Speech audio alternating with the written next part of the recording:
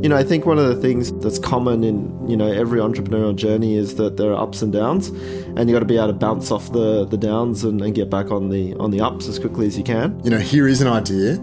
We can achieve this together. The thing about failure is that you have to be in the environment that is supportive of you experimenting and trying things. From CMC Markets, this is The Artful Trader. And there are lots of opportunities. 100-point swing on the Dow.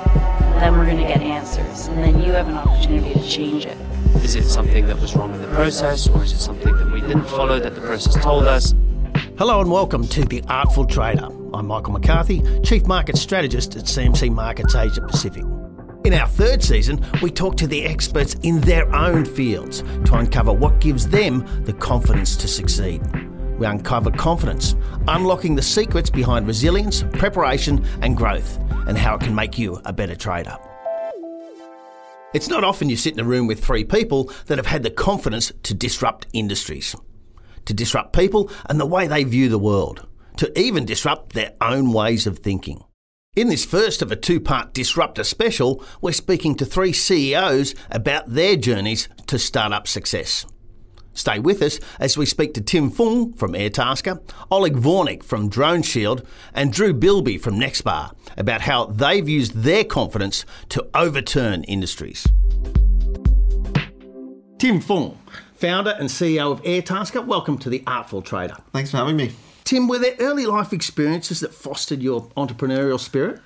When I was a young kid, I used to, when I put my mind to something, I'd usually try and, go out and get it, and I'd go to various lengths to be able to get what I wanted. So I remember, there'd be like some specific action figure that I would want, and I would actually go and look through the yellow pages, call up, the 20 toy stores, and then, ask my mum to go and drive me out to that toy store, and it was very specific. That was probably one of the early experiences. And then I remember when I was young, my dad used to pay me a couple of cents to pluck out each of his grey hairs. So he'd sit in front of the TV and I'd sit behind him pulling out his grey hairs, and usually he'd pay me 2 or 3 cents per hair that I pulled out.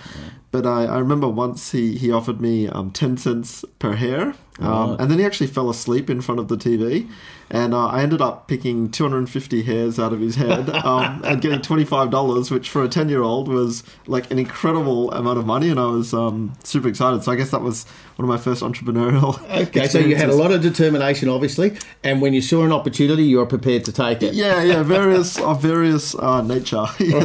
Outstanding. Before you moved into Airtasker, you worked in various places, including at Macquarie Bank. You came there straight from university, I believe. How did that inform your approach to the startup world? Well, one thing is that I think it's really good to get a basis of learning in a really high-performance organisation. So I think Macquarie was a great learning ground for getting the basics right. And some of these things I think we might take for granted, being able to write an email, set up a meeting, all of these things that seem to be basic. And I remember when I was at Macquarie, there were little things like typos, sending an email out without checking your spelling and rechecking your spelling. And they're all just basic things that I think were a really good foundation for later moments of my career. And you were also a founding team member and an investor at Amasim.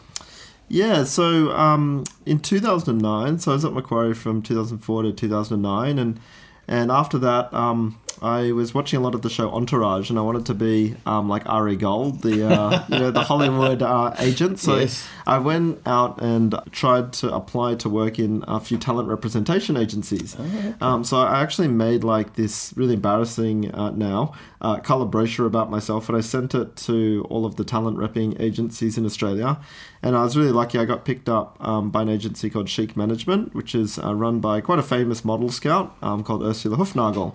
So I went there, I started working for her for free, doing a whole lot of PowerPoint presentations because I was really good at that from my days in investment banking. Right. And it was actually her partner in the modelling agency happened to be a really senior telco executive and entrepreneur. And he offered me the opportunity to work with him on building a mobile startup, which was amazing. What personal characteristic has been the biggest asset to you in building Airtasker? My wife tells me that one of my greatest strengths is probably that I can, take a beating, get up and go do it again. So, I think one of the things about that's common in, every entrepreneurial journey is that there are ups and downs. and you got to be able to bounce off the downs and get back on the ups as quickly as you can. I guess it's a combination of confidence and chutzpah to keep going. So, yeah, I don't think there's any specific skill around like numeracy or speaking or language or anything like that. It's just I think I'm willing to put in the grit and put in the effort. So we've spoken with all kinds of disruptors in this series, Tim, but when you started up Airtasker, there wasn't an existing industry to disrupt. Instead, you changed the way people thought about local services. What were the challenges in bringing that to bear? Well, I actually think, so it's quite interesting the parallels between something like a Maysim, which was a more, I guess, traditional challenger opportunity. You know, we were looking at Telstra had a certain amount of market share in mobile SIMs, and so did Optus, and we were coming in to, very specifically create a simpler product with a lower price and try to grab some market share doing that. And you're right, with Airtasker, we weren't doing that. In fact, the biggest competitor that we had was really like apathy or jobs just not being done. You know, people thinking, oh, I've got those boxes over there that I really should be throwing out. But I'm just not going to do that. I'm very familiar with this too. I think everyone's sort of familiar with that. You know, I guess the biggest competitor is the couch. You know, I could just Look, you're giving my secrets away, pal. So I think that's everyone's secret. So that's why that's probably why it's an interesting problem. But it did make it actually more difficult because you actually had to go out there and, in a way, frame the problem for people, and then actually, offer them the solution to being able to solve that problem. The way we went about doing that is by building Airtasker as a demand-driven open marketplace. And that's, I guess, a fancy way for saying, rather than us thinking about what do you need, like us thinking we're going to find cleaners and plumbers and electricians and carpenters, we actually started the platform out as simply an open box that said, what do you need done? And you could actually type anything into that box that you wanted. And that was a signaling for the customer to say, this is what I need. And the great thing about that is that because so many people have various different kinds of skills, they were able to go, oh, wow, someone's looking for that. I can do that. I've got the skills to be able to do that. And that was a really different approach compared to what was traditionally done, which was, I do these things. This is all I'm offering. And if, you don't need what I'm offering, then nothing's going to happen. I've heard Airtasker described, and please tell me if this is unfair, as a dating site for services. Well, we have had a few love stories there on the platform. You know, we've had a few. There's been certainly romances. There's been a bunch of like wedding proposals. So there's definitely some great stories that are happening there. And I guess to a certain extent, it's a similar thing. It's somebody saying, "Hey, I need this service done, or I need this problem solved," and another person saying, "Yep, I can do that." And it's about matching the most relevant people together to get that done in the best possible way. And in the process, creating new industries, new opportunities, and getting more done. For sure. I mean, we have 30,000 active workers every month using the platform, and they're earning close to $120 million a year doing this kind of work. So it's something that sort of started out as, a side hustle for a lot of people, but over time has been able to become a professionalized full-time job. And what gave you confidence that this would work? Well, I think probably a moment of lapsed thinking, perhaps, and I say that jokingly, but also I think that there is some truth in that, which is that I think when you go and start a venture, if someone was to ask you to write a document laying out exactly what are the probabilistic chances of each step of the journey kind of working out, I'm almost certain that, you would back right out and go, that's insane. Why would I go and do this? The chances of me being able to do something else and earn an income doing that are way, way higher. So I do think to a certain extent, it's an irrational thing where you're like, I just want this to happen. It would be really, really cool if it happened. So that's where it kind of started. But I think throughout the journey, one thing that we found is that when we went out and we saw the taskers who were doing the jobs and earning an income doing it, and we heard about their stories, it really was quite inspiring. It was quite emotional, actually. And that's the thing that really gets us out of bed now, the opportunity to create really good jobs for humans. And I think, in the age of things like AI coming and automation of jobs, like that's exciting stuff. We want that to happen, and we want a lot of these kinds of jobs to be, automated and make progress in that way. Right. But on the other hand, we want humans to be able to find what's the next thing that only humans can go and do. And I don't think there's any danger of there not being jobs for humans to do. If you look a couple of 100 years ago in America, 20% of the country was employed in agriculture and farming, and now it's only a very small percentage in agriculture and farming. But there's new jobs. There's Snapchat marketer. There's AI data scientists. There's all these other kinds of jobs. So we're really excited about being able to create those opportunities for humans. Have you ever hired anyone off Airtasker? Of course. I've got my cleaning subscription on Airtasker. So we've just recently launched our subscription product so that you can engage the same tasker to come over and do your cleaning, your lawn mowing, things like that. So I've got my cleaning on autopilot with Airtasker. Right. But I've also recently had a hole patched in my roof. I've had my air conditioning moved. I'd have my tiling done. I use Airtasker a lot. I get some free credits though. Pleased to hear it. And I can see that there's a lot of satisfaction that comes from being able to see the changes that Airtasker has brought to people's lives. But you've described the first 3 to 4 years of it as quite grueling. What kept you going through that? Well, I think there are a couple of things. So I think definitely the inspiration of working with the people on the platform was an important part of it. Another part of it was that we raised money early on to build the Airtasker platform. Right. And we kind of had to do that because it is definitely an infrastructure type business. You've got to kind of lay out this network and invest this huge amount of money into building the platform, building all the communication, the payment system, all of this stuff. And, when you're doing 20 jobs a day, you're bringing in about, $15 of revenue a day or something. Right. You need to raise money to be able to do that and do it well.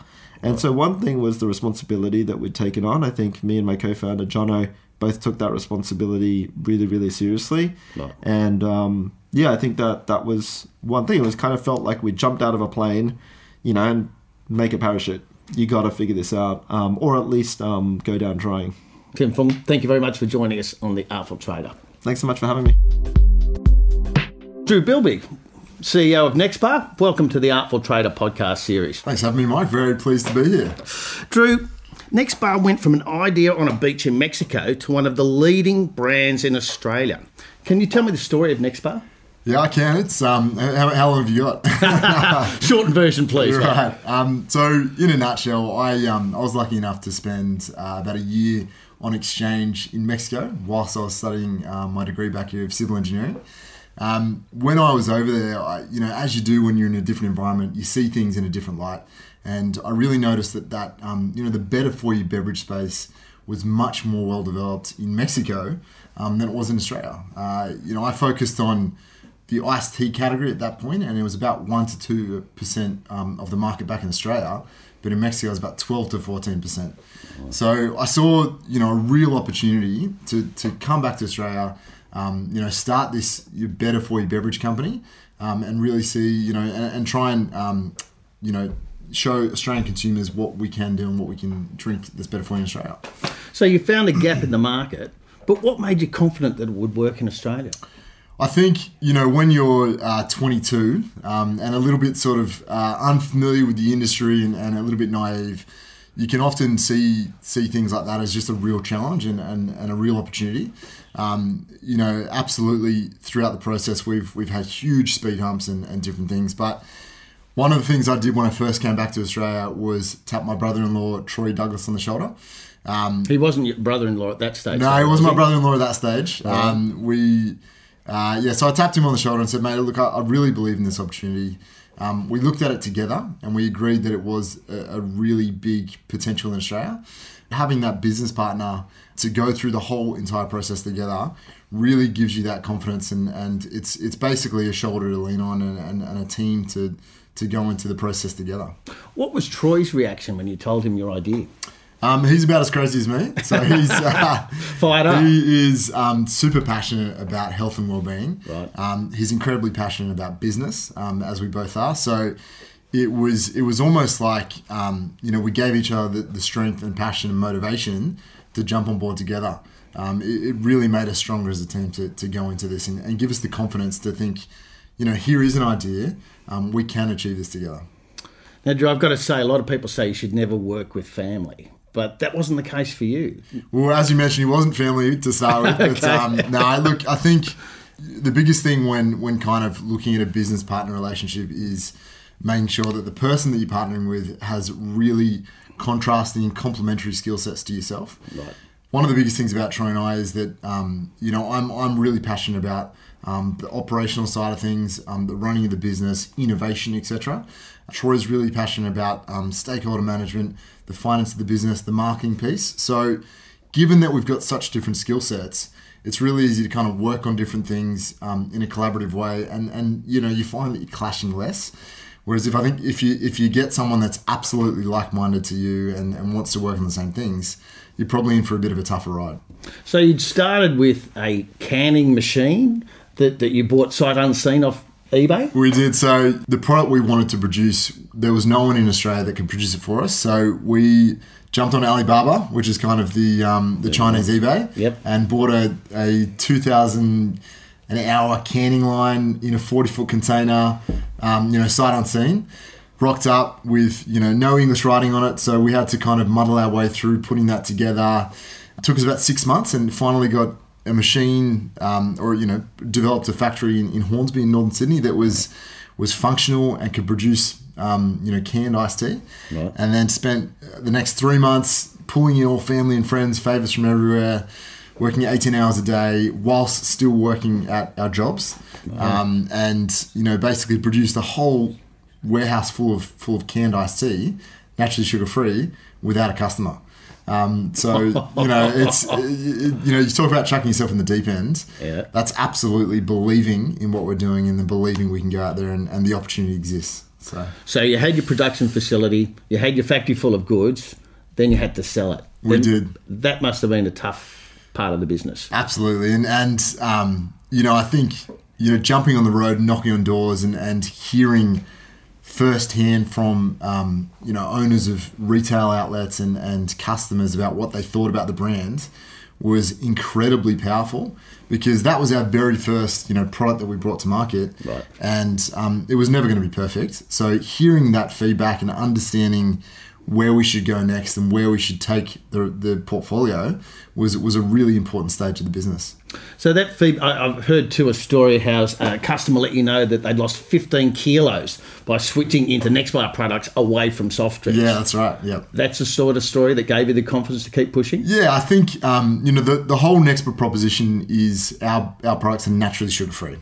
So we in 2015 developed a blend of natural sweeteners, which is now patented globally. And it allowed us to create a whole range of soft drinks, sparkling waters, kombuchas, functional beverages that were naturally sugar-free. So hearing stories when people approach us on social media, give us a call or email us and let us know that what you guys have created has a real impact on my life. And in that instance, that person lost 15 kilos from just making the simple switch of a full sugar soft drink into our naturally sugar-free Nexba products. Absolutely, it gives you the confidence to say, we're on the right path here. What we're doing is having an impact and is making a difference. And, we absolutely are committed to completing this journey and continuing to on the path we're on. And you're close. Nexba will make a profit next year. We've been in business coming up to 10 years, and we've invested heavily throughout that process in our portfolio, in our people, and it's not until FY20 that we'll turn our first profit, which is really exciting for us. It's something that is a really big milestone, but also something which shows us that for the last 9 years of business, the investment we've been making into product innovation, marketing is starting to really pay off. Right, but it's not the money that kept you going. If it was the money, we would have been out 5 years ago. So, we are so passionate about what we're trying to create. Right. We are so passionate about genuinely making an impact and having a difference in people's lives, with a particular interest in diabetes and obesity. And a stat that I heard really on, that diabetes is the 6th highest cause of deaths in Australia, is mind-boggling. And, a major cause of diabetes is all these high sugar soft drinks that we have in the market. So we felt compelled, and we felt that we had an obligation to create something which was going to give an alternative to those people and have a better impact on the wider health of the community. I mean, you're obviously a very positive person, Drew, right? Tell me about the tough times. Tell me, did you have any long, dark nights of the soul? You know, in the last 9 years, there have absolutely been times where you're down to your last $20, or you have a major invoice coming in for goods that you can't see how you're going to pay that, and you don't have the money in your bank account. And you know, in the last 2 years in particular, there's been times when you're not sure how you're going to get to the next stage of the business, and you're staring down the barrel of a significant debt if the business was to fall apart. Because at the end of the day, being director of the company, obviously the debts fall on you if the business was to go under. I think to get through those stages, you have to remain positive. You have to be passionate about the cause that you're trying to achieve, and be passionate about the business and the direction of the business.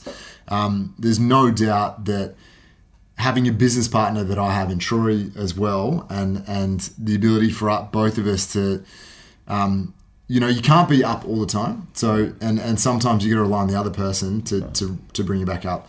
And then, you know, as well as that, having a fantastic family, beautiful wife who's incredibly supportive, a wider family as well, which was supported throughout the whole journey, is such a crucial element.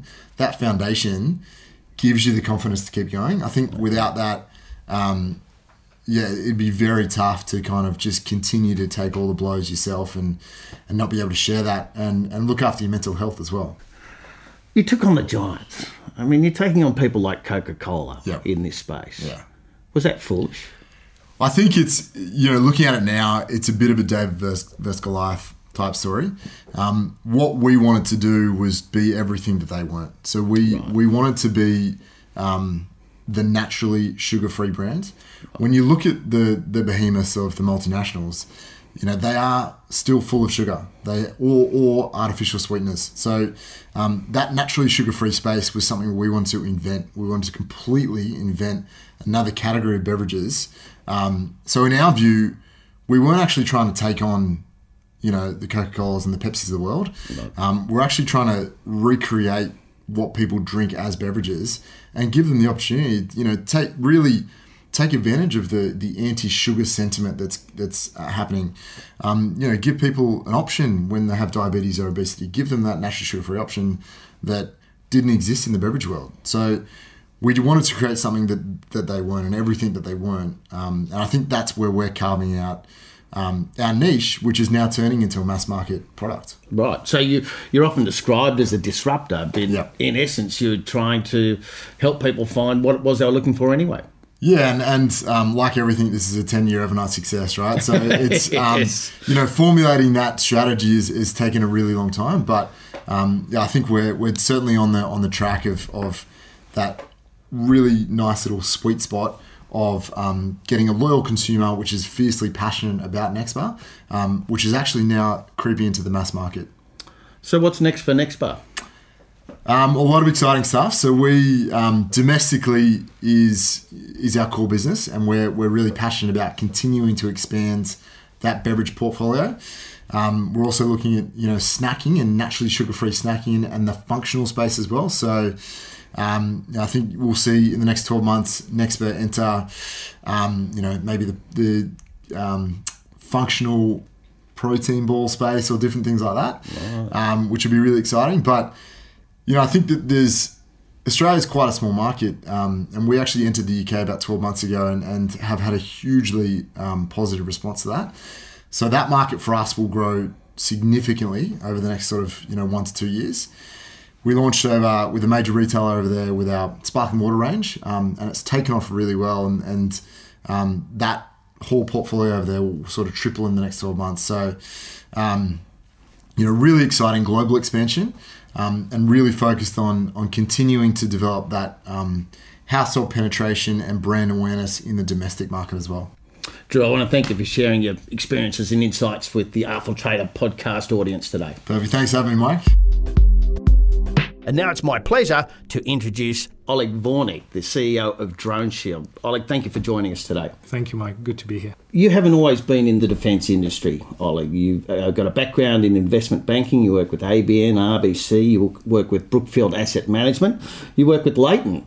You've had many different paths to where you are today. And in fact, even at DroneSheild, you didn't start as CEO, you started as a CFO. That's right. How do you find this stepping up to the CEO role? I think there is a major difference between being a CFO of a business and being the CEO. That said, in a small company, perhaps the difference tends to blend a bit more here and there. So there are different types of CFOs in different companies, even in the public space, where naturally some tend to be more project management oriented, almost blending in the chief operating officer space. So that's kind of what I was from day one in any case, where you start to flow into the sales side of things, into even product development side of things. So for me, the step was probably a little easier. But look, I mean, being a CEO, you're fundamentally in charge of every major stream of the company. So you are looking after the technology side of things, after the sales side of things, being a public company, after the relations side of investor relations side of things. So you basically have to be good at all of those. Now, you are assisted by your team in every one of them, but at the end of the day, your name is what people see and how they react. Right, the buck stops with you. That's right. Before you started with DroneSheild, you were a frustrated investment banker who'd been in the industry too long. What was going on for you then? Well, I have to say that investment banking was very different pre-GFC and post-GFC in a sense that the environment was different, the volume of things, volume of deals was quite different, teams were different. So the industry has fundamentally changed from GFC onwards. And also perhaps what tends to happen is a lot of people go through more junior roles within the banks, and you get amazing talent that goes there, and you form great relationships with people and you learn great skills.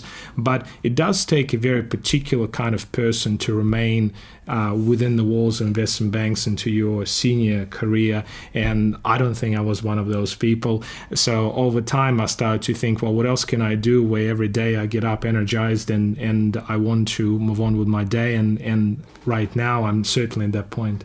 DroneSheild has about 35 employees, is that right? That's correct. So that's not a large company, and yet DroneSheild punches well above its weight. We certainly do. So a lot of it, and that's one of the things I learned from investment banking, is team is critical. So every one of our people are consistently good. So right across the teams, from the engineers to our sales guys, to the rest of the crew. You leverage as much as you can. So today we're present in about 70 countries around the world, mostly through in-country partners. So we do have our own offices in the three key countries, being US, UK, and Australia, of course. But then a lot of other places, like, for example, you look at Saudi, you look at France, you look at Colombia. We don't necessarily have the relationships, speak the language, or know how to do the business. So we rely on experienced representatives who work with us on effectively success-only basis as our in-country agents, and then we train them. We go together into demonstrations to various customers they have, militaries, law enforcement, etc., and they become our force multiplier. So a lot of it is about leverage and basically making sure that you build a business in a way that you get exposed to a lot of customers. The other thing that came a lot into our favor is we caught the momentum on a number of fronts. So the defense industry in Australia is very much a new thing. It hasn't always been that case.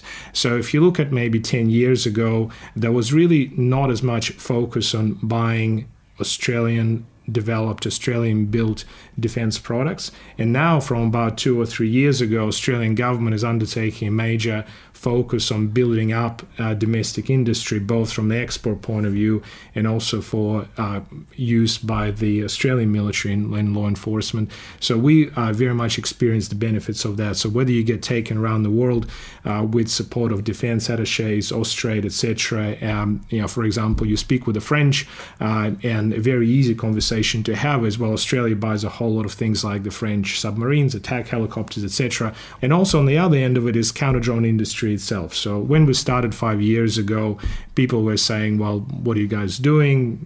nobody can actually do anything bad with drones to start with. A drone can fly 50 meters, smack against the nearest tree, and that'll be the end of the drone. So you couldn't do anything bad with it, even if you were, an ill-intending terrorist. But we said, just wait. Things are going to change as every technology. Drones were going to get better. Payloads going to get better. Flying distances, batteries, navigation, etc. And sure enough, all of that happened. Swarms of drones.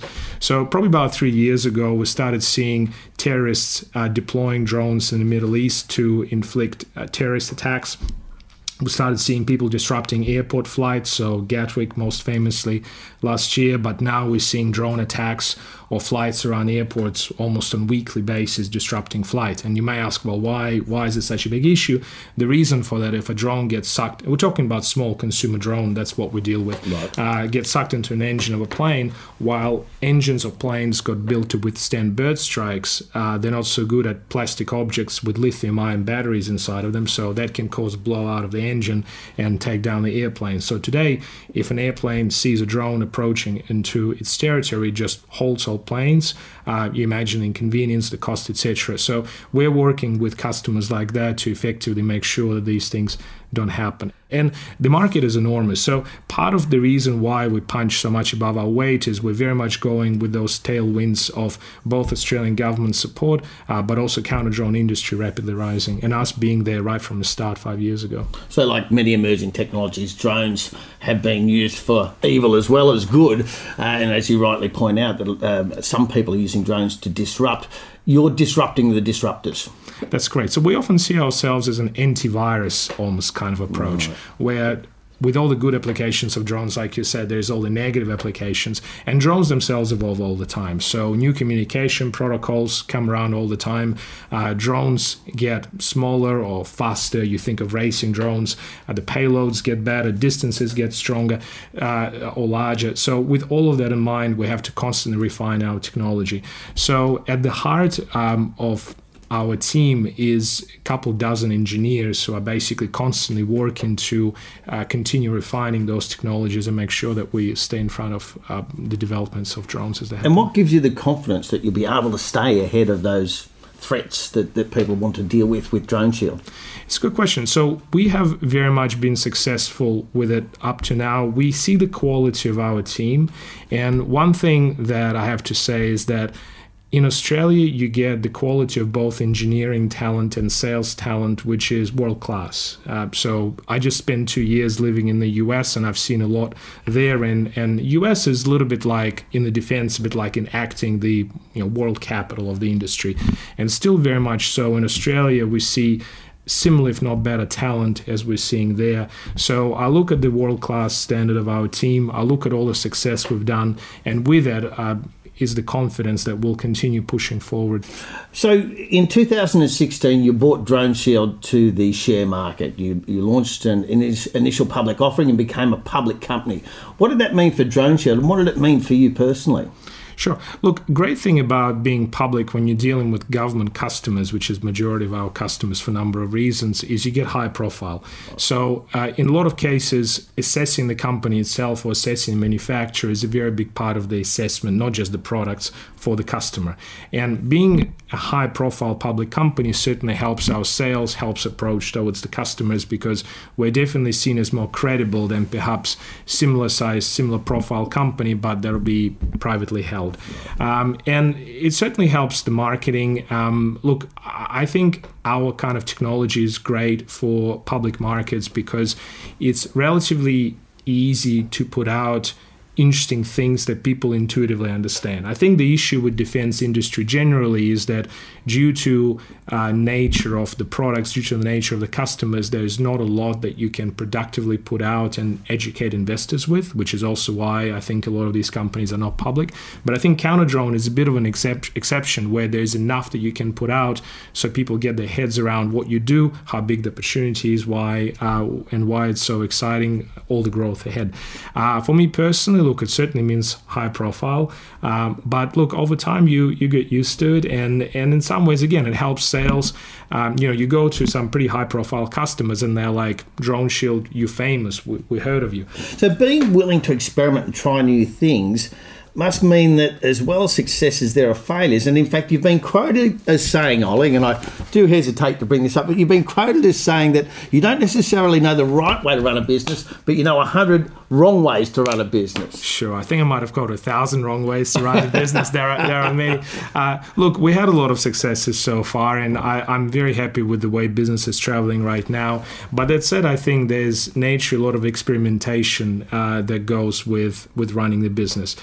So you're looking at the nascent industry, for a lot of customers, when they buy products from us, this is the very first time they ever buy this kind of product. Right. So in terms of the go-to-market strategy, in terms of building the technology itself, it's inevitable you try a whole lot of things, and some things work and some things don't, and you just have to do this. So whether it means appointing new agents in the country and then swapping them, and there are some places where we had spectacular good agents from the get-go, and we're really happy about that. But then we also had cases where we had to change multiple in-country agents because for whatever reason they were just not doing what we're expecting of them to do. And look, similar thing with tech. So some products become widely more popular than others. Over time, you can get a little better at predicting what the customers want. Right now, we're very fortunate in that most of the new products we bring to market are in response to the end customer demand, where you basically don't bring the product to market until you get customers who say, okay, well, here is specifically what I want. And also when you refine the product, in the beginning, we used to think, okay, well, what could be things that the customer could possibly want? And a lot of that led to trial and error. Now things are becoming a lot more refined, where customers tend to adopt you again, they trust, and they say, okay, well, this is great, but I want this switch in this way, this design in that way. So your, I guess, error making starts to reduce, and you become more and more on point with the customers. Okay, but certainly at least in the early days, you factored failure into your business model. Was it ever discouraging? Look, I have very understanding board and great chairman, Peter James, who chairs a number of large and smaller companies, and I have a great relationship with him. So thing about failure is that you have to be in the environment that is supportive of you experimenting and trying things. So both from perspective of the team and from the board and from the investors, I was very fortunate in the ability to try a whole lot of things. Now, that said, the idea is that you try a whole lot, but you need to have enough successes for the business to continue moving forward and evolving. So there must be a balance. So the balance has to be net positive, even if some things don't work out as much as you would like them to be. Does intuition play any role in your continuous experimentation? I think it certainly does, but there's a question, well, how do you see intuition? So I think, to me, intuition is subconsciously absorbing a lot of things that you've seen in the past. So once you see a lot, you kind of start making connections between things. So for example, when you look at the product and you think, what could be the features, and you look at different customers who suggest different things, you reflect on the situations like that in the past. When you have different in-country agents who all want to represent you, and you basically want to make a decision which one you want to go with, and you assess them based on your discussions with them, again, you reflect back in the past and think what has worked and what hasn't. So I think intuition, as in decision-making under uncertainty, kind of happens all the time, but traders are very familiar with it. but I think in many ways it's just a product of your brain making connections between how the current situation related to what you've seen in the past, and just kind of extrapolating from that. I was once told to never confuse smarts with experience, as it's slightly different ways of making right judgments. But the idea is that as you whether you can or cannot build smarts is a separate thing, but as you get more experience, you certainly judge better based on reflecting on similar things in the past. Oleg, thank you very much for being part of the Artful Trader today. Thank you, Mike. That's the end of part 1 of our Disruptor special. But make sure you tune into the next episode of The Artful Trader as we bring our 3 disruptors into conversation together and unpack how confidence can turn an idea into a thriving business.